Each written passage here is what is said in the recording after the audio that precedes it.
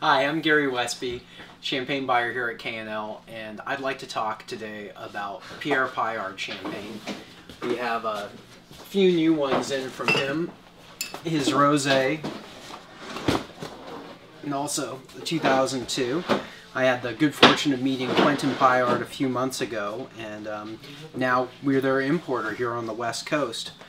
They're about a 28-acre property in Bouzy, and very unusually for Champagne, all of their property is all in the Grand Cru of Bouzy.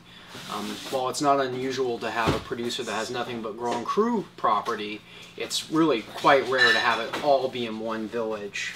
Bouzy is very, very famous for making the red wine that give the rosés in Champagne their color.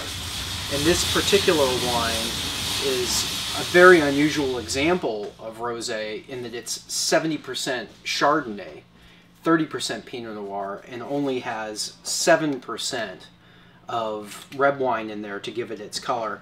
Very, very elegant style. We'll pop one of these open and taste it later.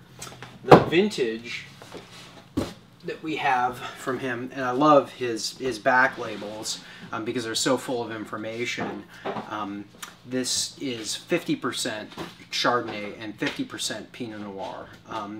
I'd love to show you the back labels here and show you that they have not only the QR code on the back, which is one of the best QR codes in the business. When you scan it, it actually has vine age information, vineyard plot information, just an incredible wealth of stuff there for you to see if you scan it with your phone. But also you can see on the back label dosage 7 grams, Pinot Noir 50, Chardonnay 50, disgorged in April of 2011. So all of the relevant data is there. Let's go and give it a try.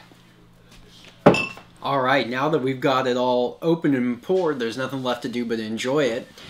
Taking a look at the color, you can see how delicate the color is with 7% red wine added in, and with that really high percentage of 70% Chardonnay.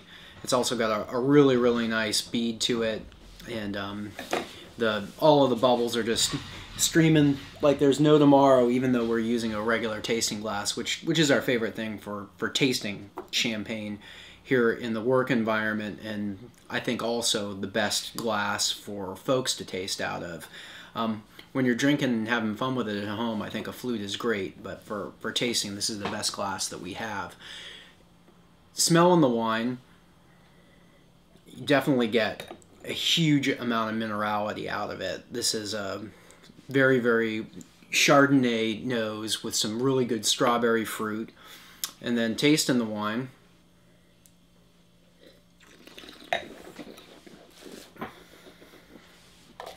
what a pity to have to spit it out when I'm at work. Really, really dry, very, very focused style. These folks, 90% of their vineyard is Massal selected. They have only 10% of their 28 acres are clones. So they really have some of the best vineyard in Bouzy, and it really shows through. I hope that you guys will check it out. And you can also learn more when you're at home enjoying it by scanning the QR code. Great information there.